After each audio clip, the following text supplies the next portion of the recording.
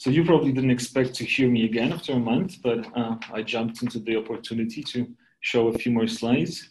And today I'll be talking about design build teaching, and obviously I'll look into my own perspective and my own experience, mostly from Warsaw, but also from some experience that is things that happened here in Wellington.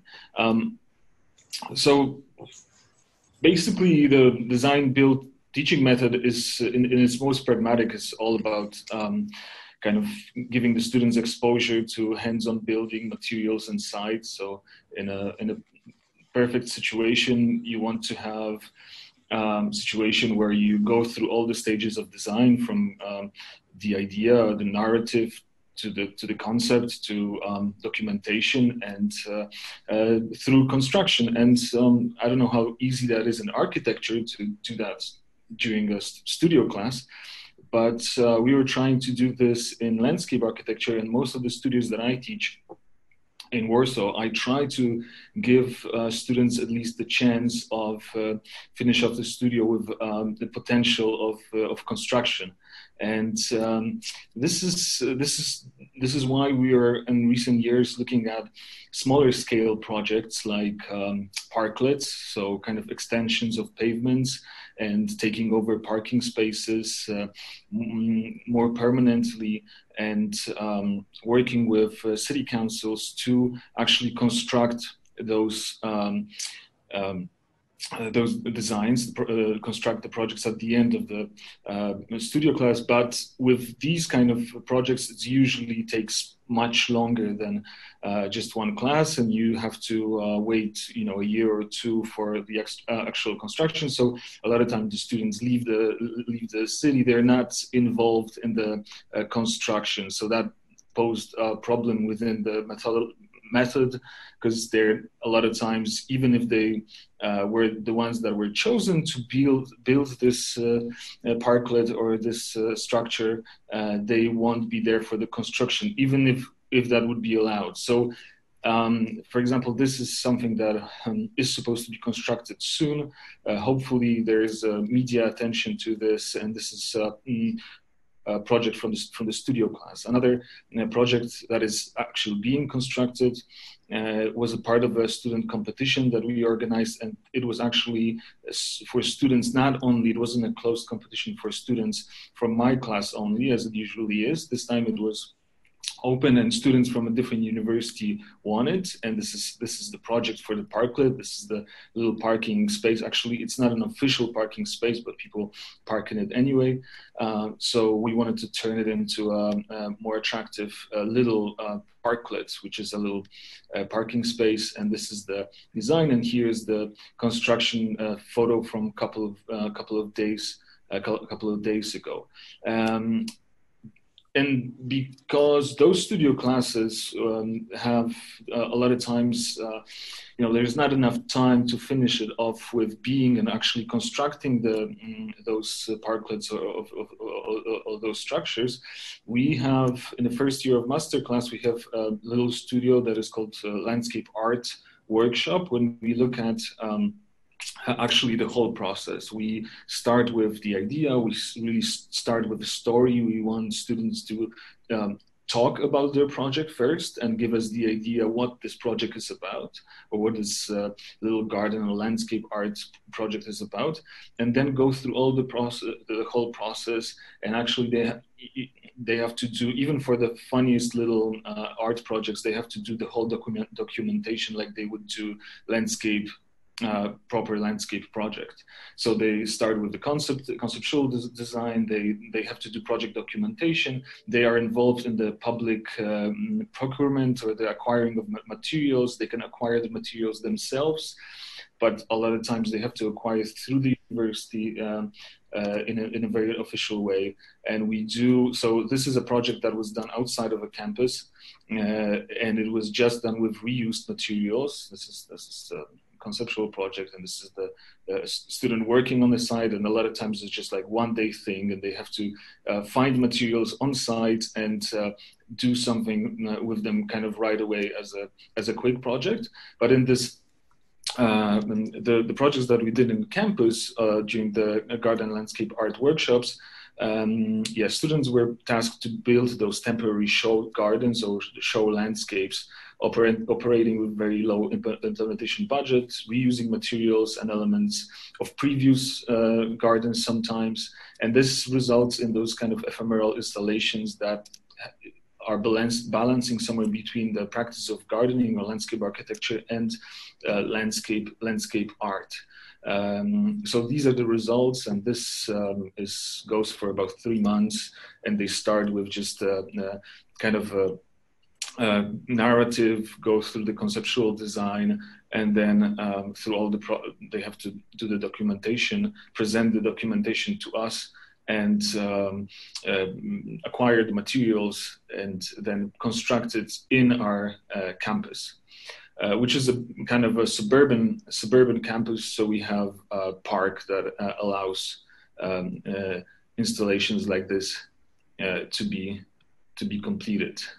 And there's various different installations, as you can see. They're usually quite light, quite temporary, but we think there's a big value in students actually using shovels, using planting plants, digging in the ground.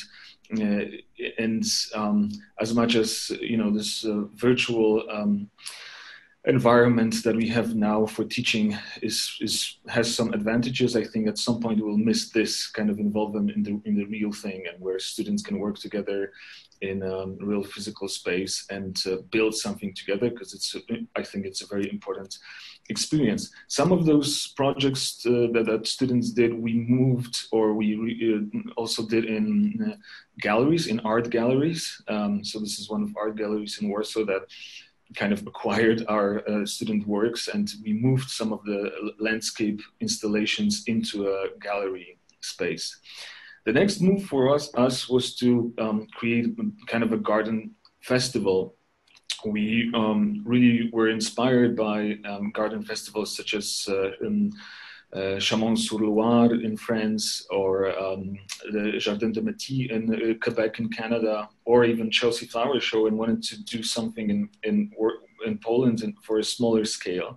And we first approached nurseries and garden centers, and thought we were going to do something in their land and working with them, and it could be a kind of a good way of promoting their businesses.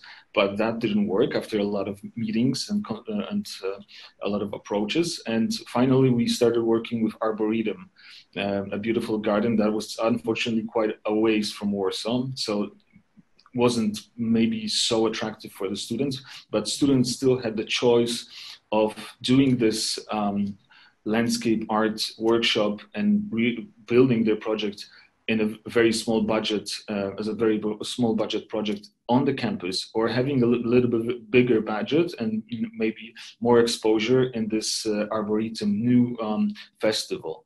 And there is some just slides from the festival. Some of it is our students' work, some of this is teachers' work, and some of it is students from different universities as well.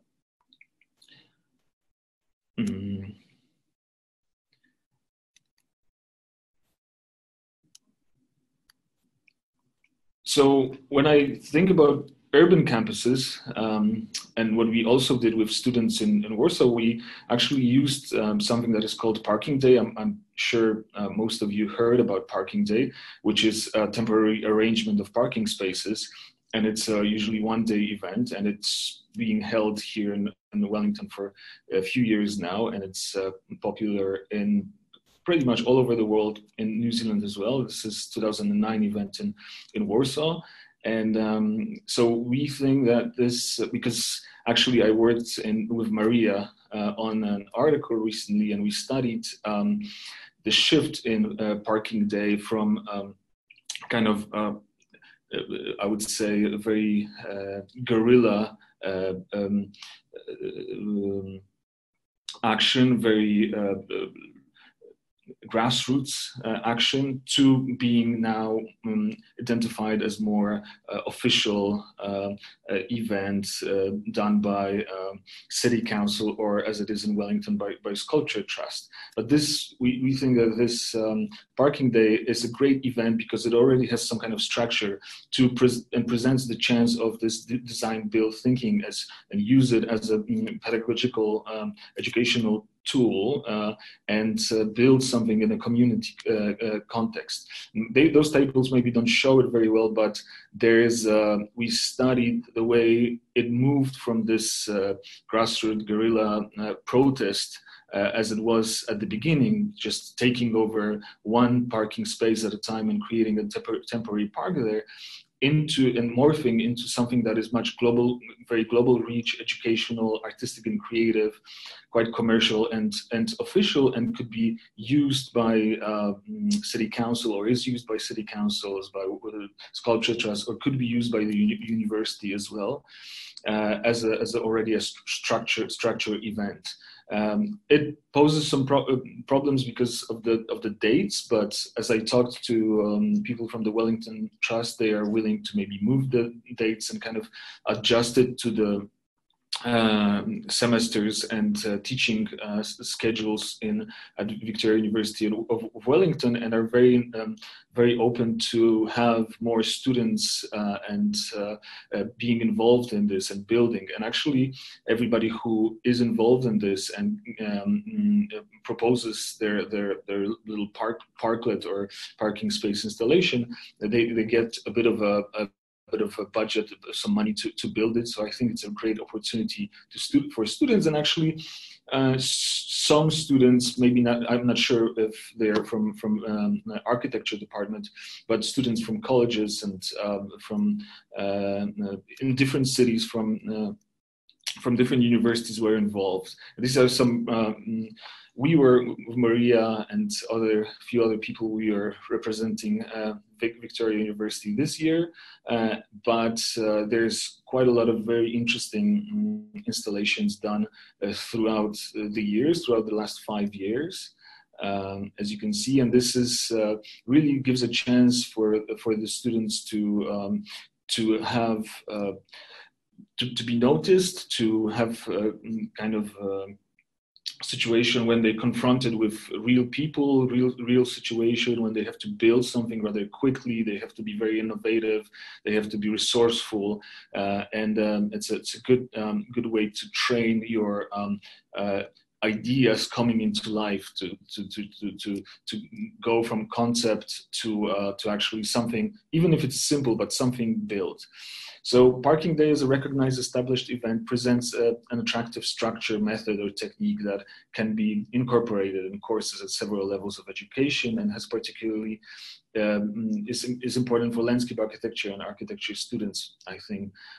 Those events enable students to be hands-on, see the results of their work, discuss topical issues with public, design and work as a team, and explore upcycling and low-budget strategies and some environmentally friendly design. And actually, Maria just messaged this to me yesterday. I think that there's a continuation of Parking Day, which is in Wellington, that is called Picnics for Parks.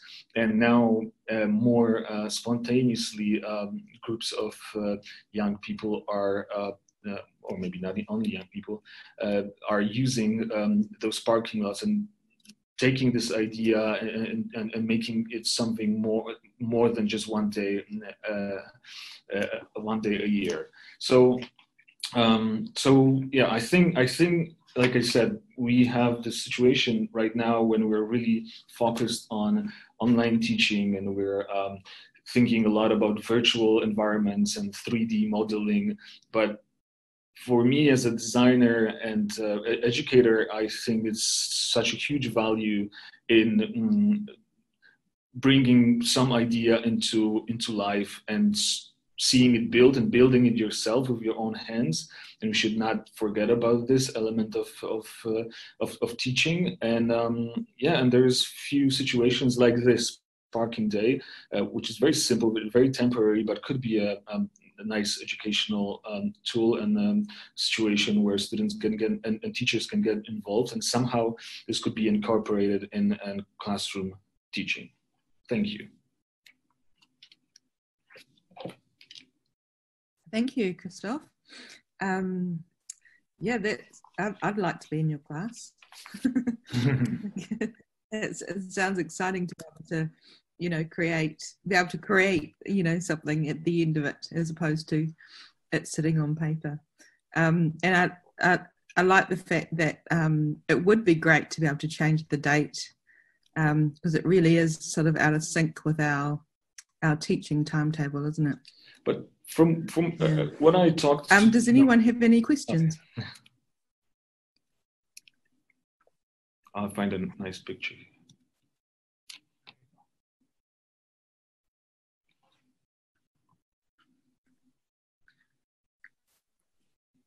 I think this went much faster than I thought.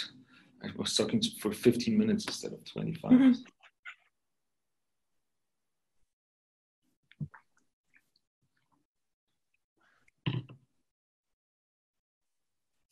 I think Marie. Oh, Maria. Yeah, I've got a question. You've been doing this for a while, Krzysztof, this projects like this image on the screen. What can you see how the benefits of this in students' later work that they do when they're in practice? Mm-hmm. Sort of looking back, can you see the benefits of this sort of thing? Well, I think I'm not sure if I can see that in their practice. I don't always keep very much in touch with the students and look at their work 5 or 10 years after they graduate. But what I can say, when they approach us and me after this class, they a lot of times say that, well, this is the only class when we had to think about costs and about materials. In a way of being very, very realistic, and that the ideas that they realize that in design, the first idea that you have is going to change so many times, and the shape of the build structure, even if it's a little installation like this, even if it's a little piece of a garden, it's going to look so much different than it looks on your first sketches. The problem that I see in a lot of design classes is that students get very used to their first ideas, and they're not very flexible. And then this prospect of this being built and going through all the phases shows them that, actually your design is going to look very different from your first sketches. So that gives them that opportunity to see this. So I think it helps them grow, and one of the things is, where are you going to get the materials from? Because you have to be quite resourceful. We have some budget, and they can order some materials, but they actually have to go through the official procedure in the university. We have to gather all the materials, all the material needs together, and as a group provide it to the office in the university, where they do prepare it as a like a public tender or whatever. If it's like so it's a very official procedure, and they're really annoyed about this a lot of times. And sometimes they choose just to bring their own stuff or buy independently. So they're exposed to a lot of kind of realistic things that are in the real world outside of the campus. And I guess having to actually build it, they're constantly kind of brushing up against constraints, which, as you say, forces people to have to iteratively change design in a way that if you're just doing it on paper, you don't have to. A lot of times they are very, very ambitious, so they think about, a structure that holds something has to be a thick concrete pole or, a metal element, and then they figure out it can be a little piece of wood and it's going to work too. I mean, in a way, they really they change the materials, they experiment with different materials, different than they proposed at the beginning, because of the of budgeting, but also because of the ease. Like some of the things would be too difficult to construct. It also, I'm just looking at this shot full of, I mean, most of what we're seeing is plants, and a lot of the students in landscape architecture, they, some of them, you know, have never planted a plant. And while we encourage that, and particularly in the course that I teach, I really, you know, often take them and get them to, you know, hands-on, or at least witness the planting of a plant, you know, without the plastic bag attached still. And that this is, I really like how this is, you know, you're getting their hands, you know, really dirty in the dirt, in the soil, which... It's true, yeah. With our you know, like first year of studies, they have some kind of experience of trimming plants and working with plants and going to the greenhouses, but it's usually, you know, it's not really planting, or it's not thinking about how it's going to grow in this situation, and or what the soil is, and if you dig out, you know, huge pieces like stones or whatever, you can't put a shovel in the ground because it's clay, and, you know, stuff like that.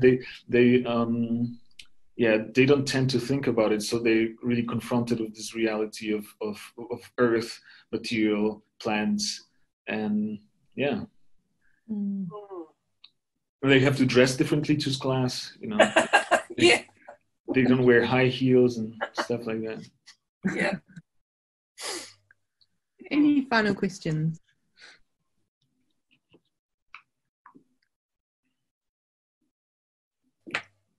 No?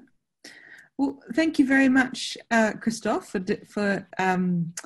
for putting something together quickly again for us. So thank you to a different perspective from your earlier talk. And yeah, it's been really great to have you along these 2 times. So thank you for your contributions. Yeah, thanks for inviting me again. Sure, yeah. Great, thank you.